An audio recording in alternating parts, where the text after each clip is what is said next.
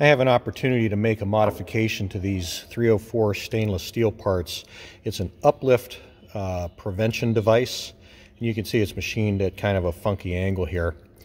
And we're having some issues where this surface is making contact with the side of the railhead. Let me see if I can find a piece of rail and show you exactly what these do. So here's a rather nasty piece of ordinary car rail. Yes, I do have things like this sitting around the farm. Now these devices, they mount on a moving bridge.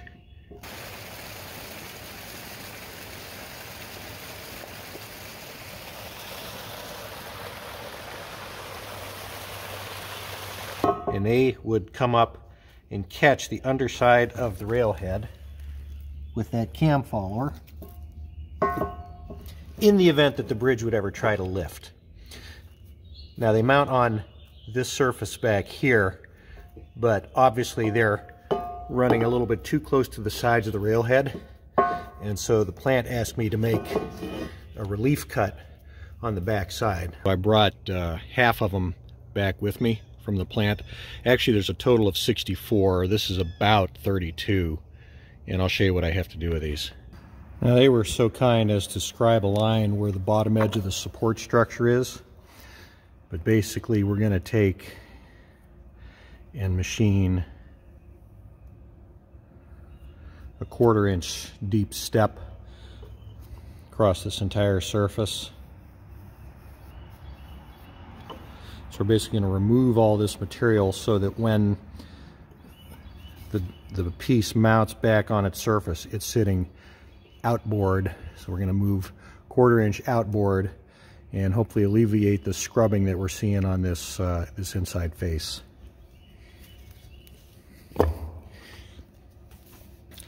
Now I'm not going to machine 64 of them, but I thought it was a good opportunity to test with the 3/4 inch carbide roughing mill and a nice heavy cut, 1/4 inch deep cut in some somewhat difficult material 304. You never see the YouTubers demonstrating anything with 304. They demonstrate with aluminum or brass because it's just, quick and easy and goes like clockwork. So we'll take a nice heavy cut.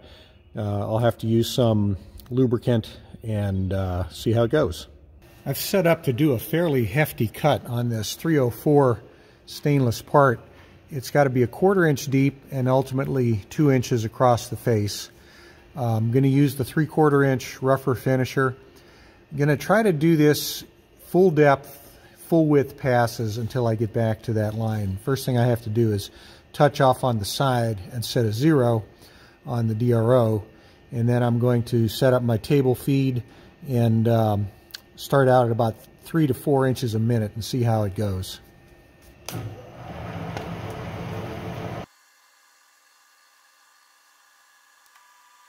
I can hear it just ticking the high spots.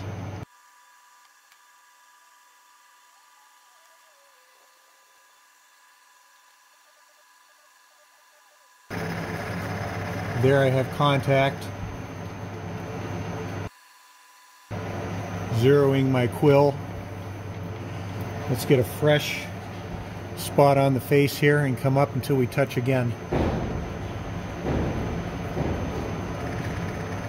And there we're just skimming the surface.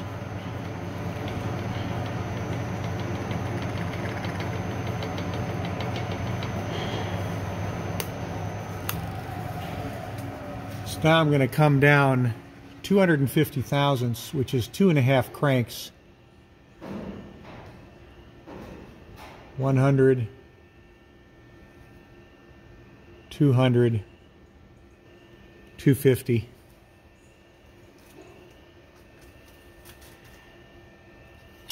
And since this is a fairly hefty cut, I'm going to snug the quill lock just a little bit. And let's get some lubricant on this.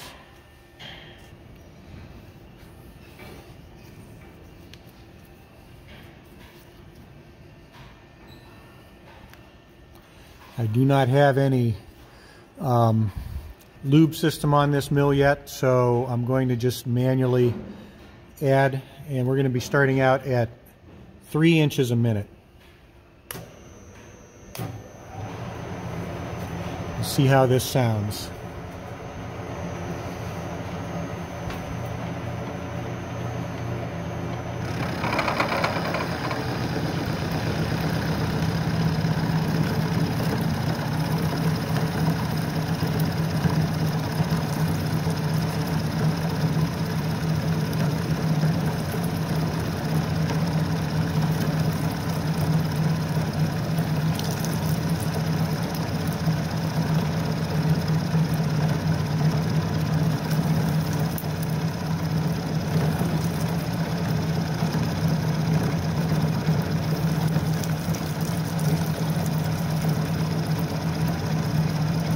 Smoke is good, right?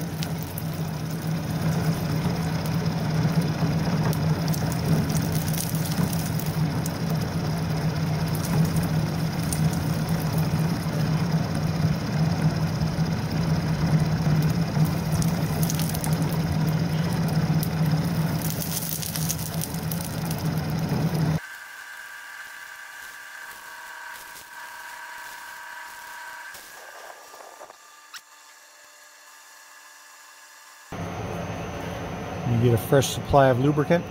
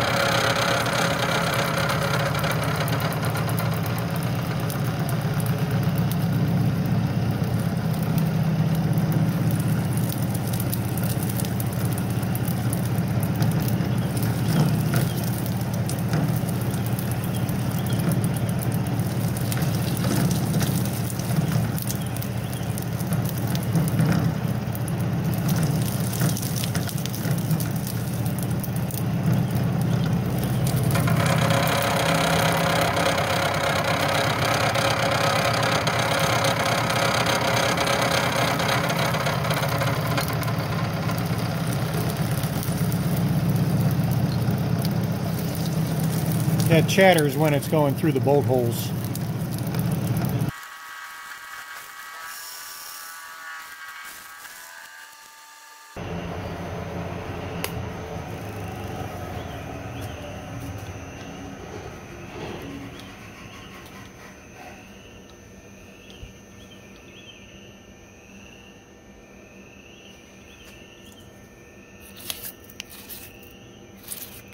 I think I'm going to slow down the feed just a little bit.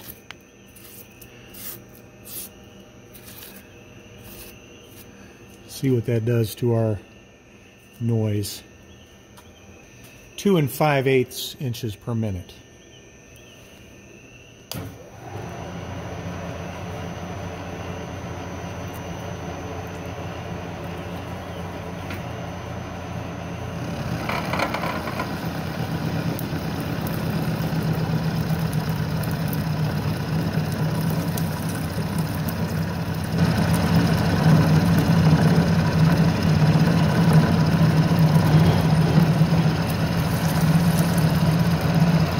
Sounds a little better.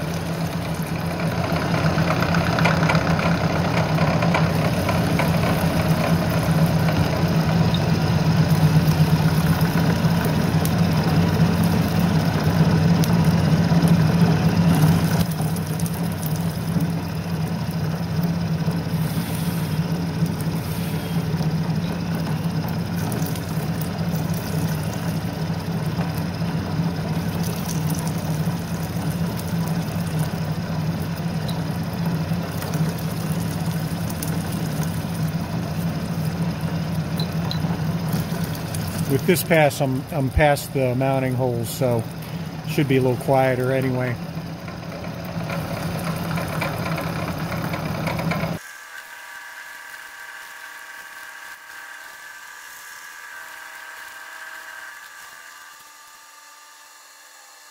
Final pass, total of 2 inches wide, 1/4 inch deep.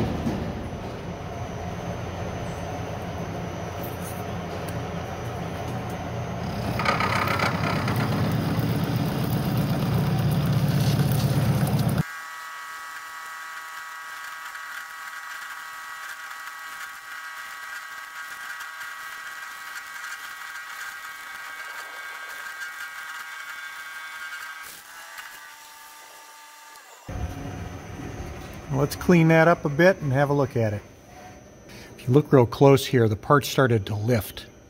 So I'm going to have to, that's kind of warm, I'm going to have to come back across this more passes and just clean that up.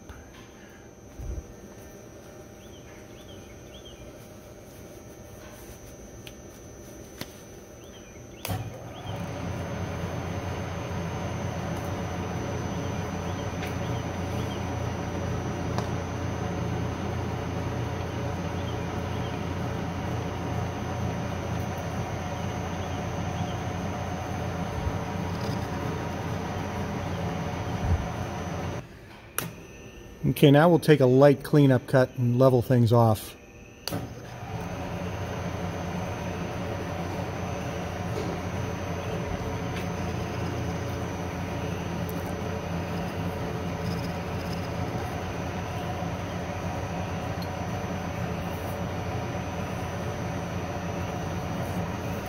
This cut's going to get progressively heavier as we move across the surface.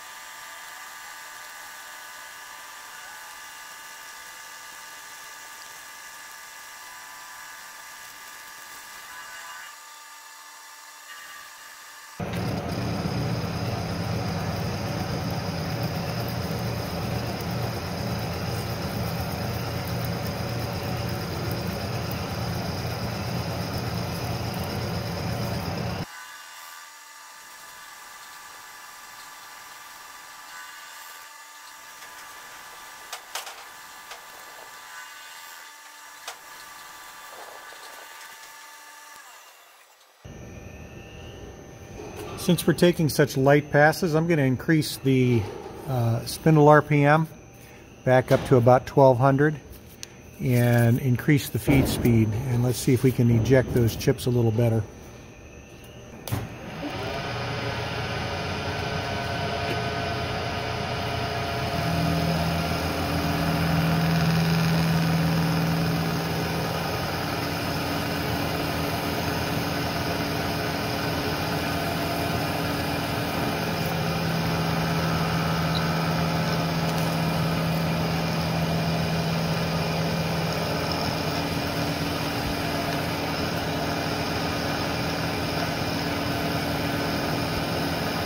Probably should have run it at this speed, like at full depth.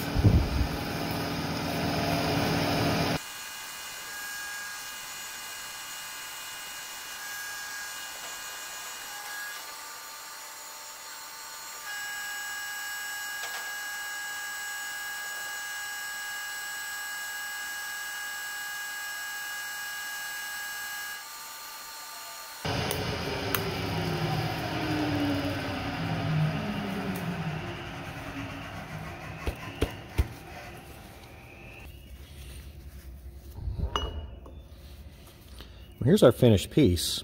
If I do say so myself, that came out pretty nice. It's better than the factory finish, which we accepted when these parts were made.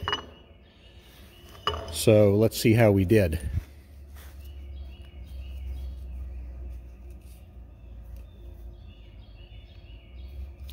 Now, this edge was just a kind of a saw cut finish. I don't know, maybe this was high def plasma cut.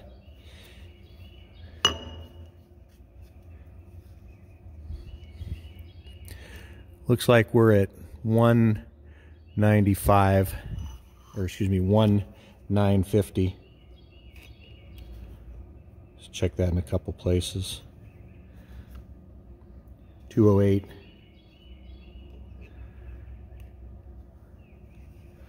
198, 1998.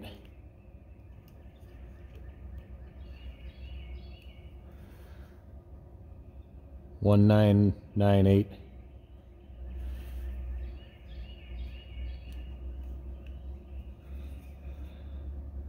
So either we go a little deeper here, or there's more likely the original surface takes somewhat of a little dive here, and then I was machining parallel to what we clamped, so a little bit deeper there. Not quite as nice on the, what would have been the side of the mill. And there's an area there where we got a chip embedded. There was a lot of, recutting of chips despite my best efforts to keep things brushed out. But a coolant system definitely would help flood things away, or compressed air, and we'll address that later. But I hope you enjoyed that. This was just going to be used as an example for the fabricator to make all the modifications to the rest of those pieces, and I'm going to run those up to him now. So catch you next time on Engineer's Workshop. Thanks for watching.